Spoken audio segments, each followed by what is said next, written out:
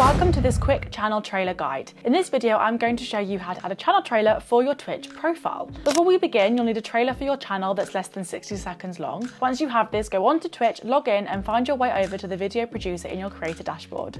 Once here, hit upload and select your new fresh trailer.